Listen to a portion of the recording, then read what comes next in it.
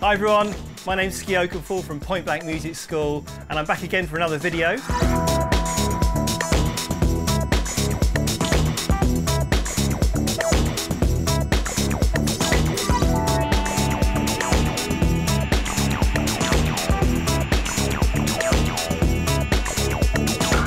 This time we're going to be looking at an amazing new plugin. It's the Rhodes V8 Pro. Now this is a recreation of the Rhodes Mark 8, which was released a couple of years ago by a Leeds-based company called Rhodes Music, who basically bought the rights to the original Fender Rhodes model, and they've made an amazing electric piano recreation of the Fender Rhodes. I'm a massive fan of the Fender Rhodes. I've actually got a Mark 1, which was originally made in 1972. I've used it on loads of tracks, I've played it out live. It's quite beaten up now, so the picture you're seeing here isn't my original one, but it's a fantastic keyboard and super inspiring, and I think they've done a fantastic job with this new Mark 8. And with this plugin, it's essentially like having that in your computer. So if you can't quite afford the original model, then you've got it here. So we're going to be looking at this. It's also worth mentioning that they've recently brought out something called the V-Rack, which is a recreation of all the actual effects that appear on the V8 Pro. So that's also great. So what we're going to be doing is I'm going to be recreating a track of mine this time. This is a track that came out in 2000. This is it. It's called Fifths. Came out in Colombia, France. That's the 12-inch. Amazing Jazz and Over remix on that. And it's from the album Life Changes, recently reissued on digital platforms, so you can go and check it out. So yeah, if you haven't heard the track, here's a snippet from the video.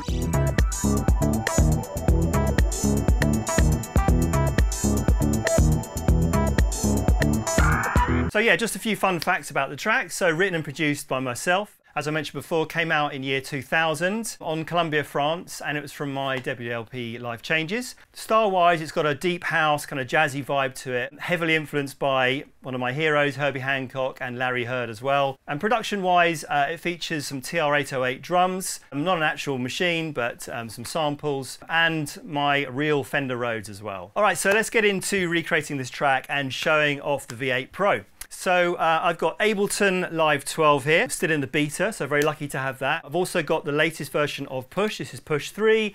I've got a complete control and also a Korg Nano control as well. Let's have a look at the track. So basically I've preloaded these tracks with the instruments, and on the first track I've got an instance of this V8 Pro. There it is in all its glory. So let's have a little play.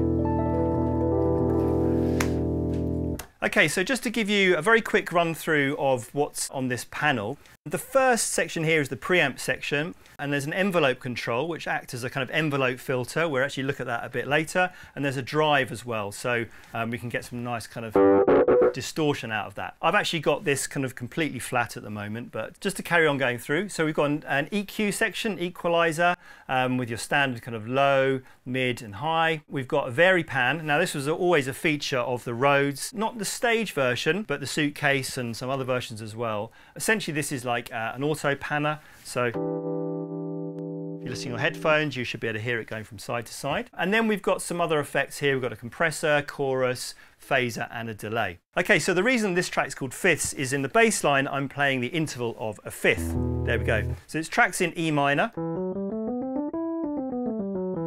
And if we go from the tonic, this is the first note, 1, 2, 3, 4, 5. This interval is a fifth. And the bass line goes like this.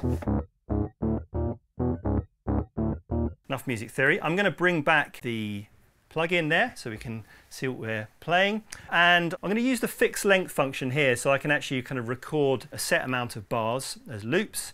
We've got the record quantize on and we've got the metronome on as well. So let's record the first part.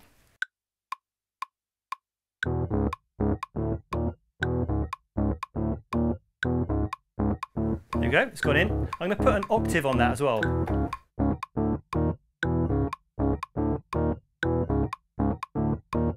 Cool, take the metronome off now. Great, so we've got our first part in. I'm now going to shoot over to the drums and I'm going to record in this 808. So I've got some sounds here, got a kick, a hat that's going through a sort of phaser, open hat as well. I've actually got a 909 hat in there as well, and this rim shot. So we're going to keep it as a 2-bar and I'm going to record this part in. Here we go.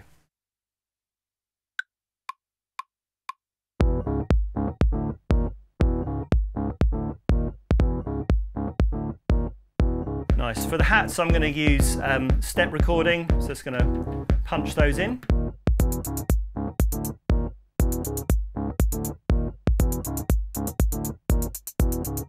You notice I've left some gaps there, so in those gaps I'm going to put the open hi-hat.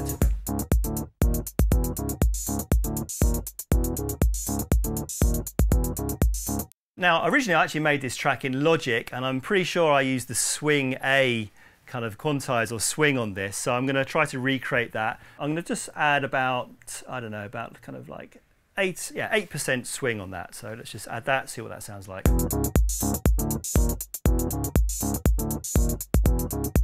Okay, so I'm just going to develop those drums a little bit. I'm just going to duplicate that part down, and I'm going to add this rim shot.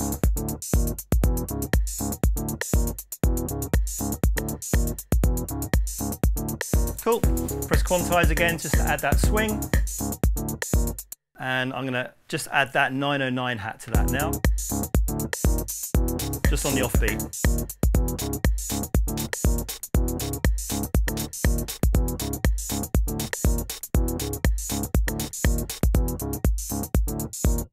Okay, so we're going to carry on now with another Rhodes sound. So this is a kind of funky syncopated part, and I mentioned earlier that there's an envelope control. Now this is like a kind of auto wah effect. Let me just play it to you.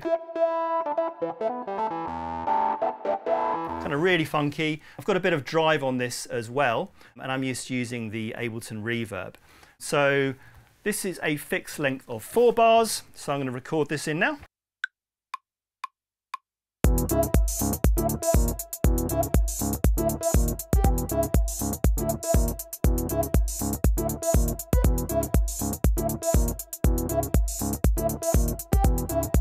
Cool, I'm going to add the swing to it, pressing the quantize button.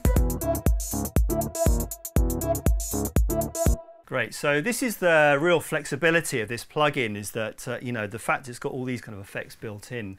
Okay, so pressing on. Now this next sound is a non-Rhodes sound, and when I originally made this track, I had a JV 2080, which I've actually still got.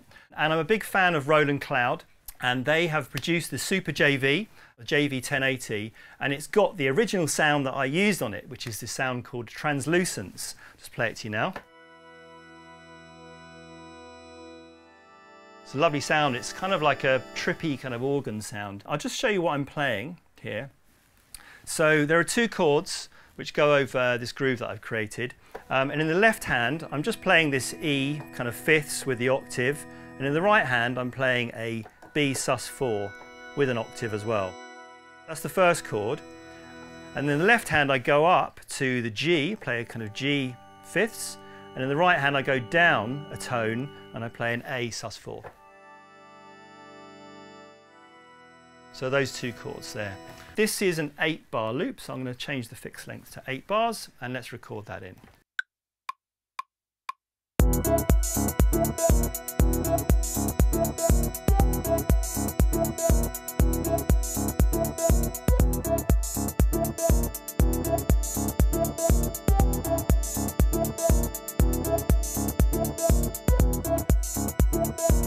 Right, we're back onto the Rhodes again for the 3rd instance. Again, I'm making use of some more of the effects on here. So this is the sound. So for this, I'm using the vary pan and also the delay as well. So if I take those off, there we go, this is straight sound. Put the vary pan on, and then I put the delay on. And this is playing those same chords that I was playing on that JV 1080. But for the second chord, I'm using a bit of a kind of spread, like a glissando. In order for me to be able to capture that, I need to turn the record quantize off. So let's record that in.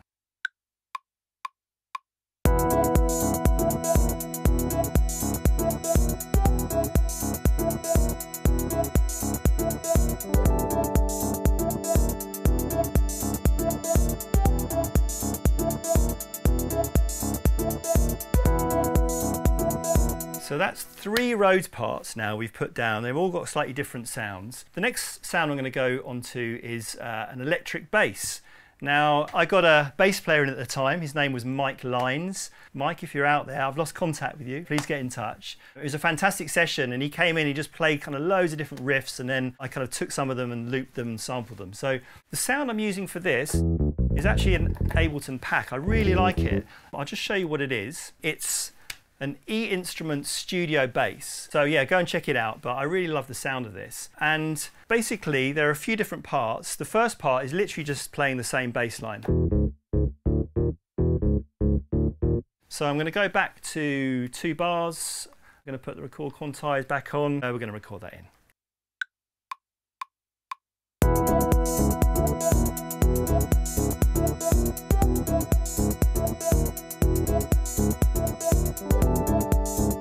Okay, there's a couple of other bass parts, but before I put those in, there's one other part I'm going to add, which is this loop. It's a drum loop. It's called clap beat. I'll just play that to you.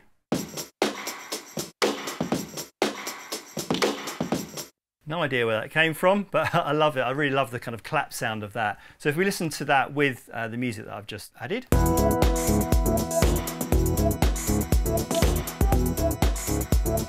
Great, so the track's really building up. Before I add the other bass parts, I'm just going to build up the arrangement in session view here, sort of copy down a few parts. So first of all, I'm just going to copy down the 808, then the translucent, so I'm going to copy that down to the scenes here, and then the clap beat as well down there.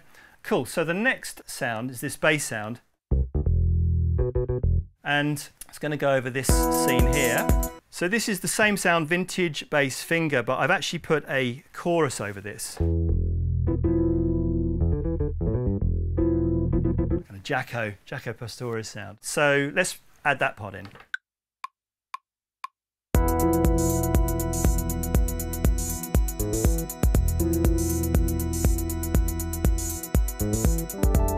Just add that swing. Just very quickly, let me just show you what I'm playing there. So just an E in the bass, and then this chord here. So that's an F, a B, and an E. So we've got this kind of augmented fourth sound here, and then the octave there. So very jazzy sound. Okay, so let's just duplicate that down to the next scene, and then there's one more part to put in. I'm going to go back onto the original bass sound.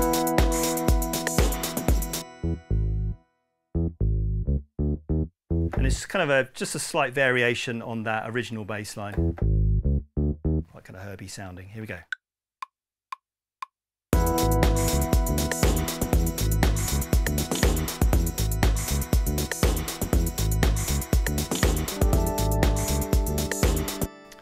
Okay, so we've added all the parts in. Now what I want to do is actually do a performance of the track, and I'm going to use one more Rhodes sound. It's going to be a bit more of a sort of distorted sound, and also another Roland Cloud sound, an SH101. So let me just show you those sounds. First of all, the Rhodes sound.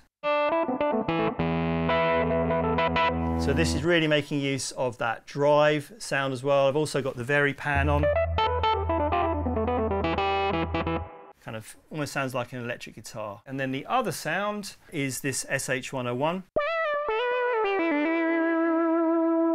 And I'm kind of using the modulation wheel here to add some LFO.